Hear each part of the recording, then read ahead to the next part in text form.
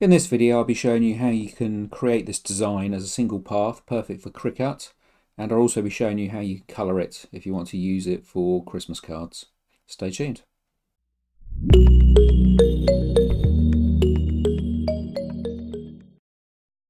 So the first thing I want to do is just set up our workspace how I want it. So I'm going to get rid of this page border. So I'm going to come up to the Document Properties button at the top here, click on this, and then we can come down to Show Page Border and untick it. Next thing I want to do is come up, click on View. In here we've got a tick box for Page Grid. This just gives us a grid line that will help us lay out our bauble. So I'm going to turn that on. I find these squares can be a little bit small, so I'm just going to enlarge them slightly. So if we come over to our Document Properties again, we're going to click on the Grids tab. And in here we've got X and Y spacing and major grid lines. So I'm just going to change these to 5, 5, and we'll make the other one 25. So that done, we can get rid of that. I'll open up the Fill and Straight dialog box, so it's just there if we need it. I'm going to zoom out a bit with the minus key. So to work on these grids, we need to make sure that snapping's enabled. We want the second section enabled, which is snapping to nodes. We'll have snapping to paths and snapping to custom nodes enabled. And then the bottom section, this is where we can turn on our snapping to grids. So this little symbol down the bottom here, this is the button for snapping to grids. First thing I'm going to do is come up and create a rectangle for the top of our bauble. So I'm going to come up here, grab the rectangles tool, and I'm going to come up and drag out a 4x4 rectangle. Should do us, I think. What have we got? The opacity turned down a bit. That's fine, we'll leave it like that. Next thing I want to do is create a circle for the main body of our shape. So I'm going to click on the ellipse tool. I'm going to hold down Control to constrain it to a circle, drag it out. Actually, we'll make it a bit bigger, about there I think. Get our selection tool and we just move that over. Our diameter is not an even number of squares, so I'm just going to drag it out one more. So I'm just going to hold down Control to constrain the proportions. I'm just going to drag out so we snap one more. Then we should be able to hold on to it and just move it back so it sits in line. I might bring it down one actually, to about there. That looks good. On our square at the top, let's get our nodes tool. Square at the top, I want to round the corners. I'm going to turn off snapping for the time being while we're doing this. And then we're going to get the round handle at the top here. I'm just going to drag it down a little bit just around the corner of that square. So I think that looks quite good. Next thing I want to do is I want to draw a cap to go on top of here. So to do this, I'm going to select the square. I'm going to press Ctrl D to duplicate it. Then I want to make it slightly bigger so it sits over the top of this shape. So I'm going to hold down Control to constrain the proportions, and I'm going to hold down Shift to scale around the center. So when we move this out, we can make it that little bit bigger and it stays in line with our original square. I think I might move that up slightly. So I'm going to, with the selection tool selected, so I'm going to hold down Control and I'm just going to drag that up a touch to about there. Next thing I want to do is cut off the bottom. So to do this, I'm going to grab the Bezier tool. I need to make sure snapping's enabled again, and I'm going to come over. I'm just going to do a zigzag line along the bottom here. Press Enter. We'll hold down Shift, give it a stroke, press X to get rid of the colour. So at the moment we've got square corners at the bottom here, so it's just this saw shape. What I want to do is round these bottom nodes. So I'm going to come up, grab my nodes tool, and I'm going to zoom in a touch. So I press plus on the keyboard and drag that down. What I'm going to do is drag out a box over these bottom nodes. And then if we come up here, we can click on the Make Node Symmetrical, and this automatically gives us these little handles out each side and even distance on each side. So this gives us this nice curved shape. So as I'm going to press Ctrl D to duplicate that because I'm going to want that again later. Next thing I want to do is select this cap so we can chop the bottom off. So to do that, I'm just going to hold down Shift, select the cap. I'm going to come up to Path, down to Division, and that should have chopped our cap into two parts. If we come off, we should be able to click onto this side and just press Delete to get rid of the bottom of the cap. I've left the line in situ because I'm going to use that again in a moment. So that's the cap cut to shape. Next thing I want to do is just quickly add a border around the outside of this circle so we can use that later on. So I'm going to select the circle and I press Ctrl D to duplicate it. I'm going to drop it behind the original one. so we can drop it to the bottom. I'm then going to hold down Control and Shift. Control constrains the proportions to keep it even, and Shift makes it scale around the center. So when we drag out, actually what I want to do is turn off the snapping. So when we drag out on our handle, we get a nice even border around the outside. I'll be a little bit more than that actually. Actually no, I'll stick with that, and that's quite good. I'll reduce the opacity of that down a touch because we use that a little bit later on when we make the second bauble. So clicking off, I just want to add these bits together now, union these bits together. So I'm going to click on our square. I'm going to click on, hold down Shift and select our main circle. Then we'll come up to Path, Union to join them together. Just zoom out a little bit. Is our cap good there? I might move the cap up slightly. So I'm going to select the cap. I'm going to hold down Shift. I'm going to select this line. I'm going to move both of them together. So I'm going to hold down Control now, just to constrain it to vertical movement. And I'm just going to drag it up to where I want it. Think about there's nice. I'm then going to union them together. So click off, click on the cap, hold down Shift, select the main body. And then we can go to Path, down to union them together. Now this is where I want this zigzag line again. What I'm going to do is use that to cut away a section here. So we've got the two separate parts. So first thing I need to do is get this the right width. So I want that a little bit thicker. So if we click off, we click on our line, I want to thicken it up a touch. So at the moment it's 5. We probably want that maybe 15. So right click down here and we just come up to 16. That's a nice size.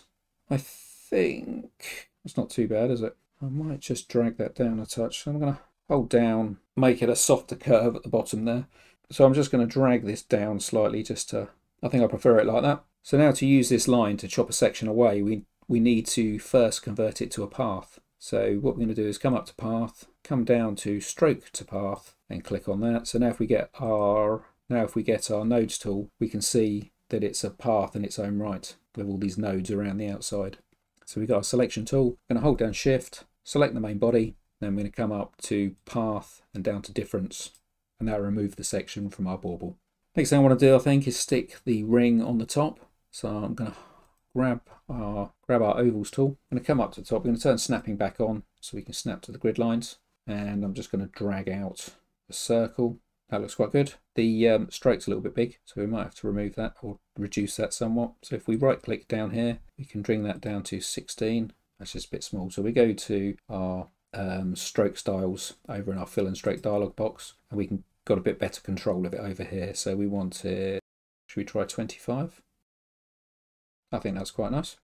So what I'm going to do is I'm going to turn snapping back. Well, snapping is on. So what we should be able to do is drag this across. We need snapping to centers. So if we turn snapping to centers on, or midpoints, we get our selection tool. I'm just going to try and move this over, and it's snapping to the nodes. So I'm going to turn off the snapping to node section. So I've left snapping to midpoints and snapping to grids enabled. So now if we move it, it should snap nicely to our grid. I want this ring moved down so it kind of merges with the top of our cap. So I'm going to turn off snapping. I'm going to hold on to it. I'm going to press Control to constrain it to vertical movement so it stays in line, and then we can drag it down to where we want it. So say there. So we've got it in the right place now. So what we need to do is convert this to a path, and then we can combine it with our bauble. So we can go up to Path, Stroke to Path, then we can hold down Shift, select our bauble, and then we can come to Path, Union, and that'll union them together. The next stage of creating our bauble is to put the pattern across the front. So to do that, we're going to come over, grab our Bezier tool. We need to turn snapping back on. We need to make sure we can snap. Oh, we're snapping to grids. We want snapping to cusp nodes and paths again. And we're just going to come over here, and we're going to draw a zigzag line across our bauble. Do one more. Might have to move this to line it up properly. That'll do us. So if we've got our selection tool, we grab this and we are just going to move it over till it's nicely in line. That's there. Press Ctrl D to duplicate, and we can drag that one down, make our second line around about there. I'm going to hold Shift to select them both. I'm then going to come over to our width, and I probably want it about double that, so I'm going to change this to 50, That doesn't look too bad. So I'm going to turn off snapping, and I'm going to do this by eyeball it. So we're going to hold down Control to constrain it to vertical movement. Then when we bring it down, it'll keep it nicely centered, and we can put it where we want it. Next thing we need to do is convert these to paths. So we can come up to Path, down to Stroke to Path. We can then Path, union them together, then hold down Shift, select our bauble, and then we can come to Path Difference to cut them away. And that'll give us our bauble shape. We can increase the opacity and perhaps give it a red colour. So there's one of our baubles. So I'm going to rotate it slightly. So I'm going to, first of all, I'm going to select the grey circle behind. So I'm going to hold down Shift, select the circle behind, so we work on both of them together, then we can just rotate it off to one side. So about there, I'm going to press Control D to duplicate. I'm going to flip it horizontally. I'm going to change the colour and give it a blue. I'm going to drop them back. So if we drop it to the bottom so it sits behind our red one, and then we can drag it over to the side and maybe up a touch, till we're happy with its location. The next thing I want to do is cut away this circle from the blue bauble. So I'm going to select the circle, hold down Shift, select the blue bauble, and I want to come up to Path, down to Difference to chop it away. We can then select our other grey circle and we can just delete that. And that gives us our two baubles. So if we turn off Grid, so View, Page Grid, turn that off, and we have our two bauble designs there. What we can do, depending on what you're using them for, I created this with Cricut in mind, so you can do vinyl cutting and cut these out and stick them onto things. If you wanted it for a card, you could change the colour of the caps. If you want to change the colour of the caps, what you'd have to do is select your shape. You then have to go up to Path, Break Apart, which breaks it into the individual paths. If you notice the top's filled in, this is because it's broken out or broken away this inner circle. So we can put that back in. So what we do first is we click off, we hold down Shift, we select the bauble sections, go up to Path, Union to join those together, and then when they come away, we're going to click on here.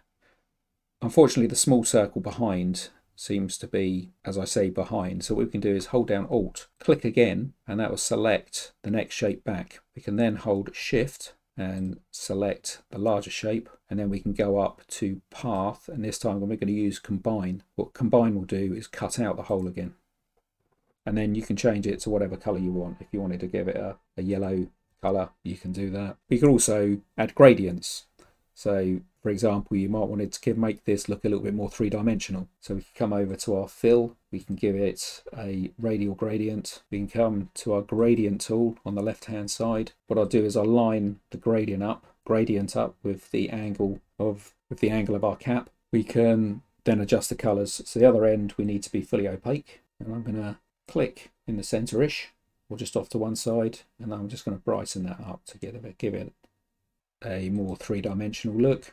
We can of course do the same with our bauble. So if we select our bauble, we can give it a radial gradient. We'll grab our gradients tool again. This time we want to make the outside fully opaque, so we click on that and increase the alpha channel to make the outside fully opaque. We can click the middle stop here and we can reduce that down to give it a highlight, or lighten that to give it a highlight. So what I'm going to do is I'm going to drag our outside handle out a bit. I'll do the same with this one, drag it up. I'm going to add in an extra stop. So double click, adds an extra stop in, and I'm going to click on this end one and I'm going to darken it to give it a bit of a shadow, like so. Then I'm going to come in, grab the center node and get hold of it, and I'm going to move it up to move our highlight up slightly. So as you can see now, we're getting a shadow form on the bottom here, and we've got a highlight on the top of the bauble. So we can give it a bit more three-dimensional effect like that. We could of course give the outside of these a stroke to make them stand out if you wanted it slightly darker. So we could hold down Shift and we could come in, give it a slightly darker stroke on the outside. You could do the same with the cap. So you could select your cap, hold down Shift, give that a slightly darker stroke, and you can create whatever look you want for your baubles. Yeah, I hope that's been helpful. Thanks for watching, and I'll see you in the next video.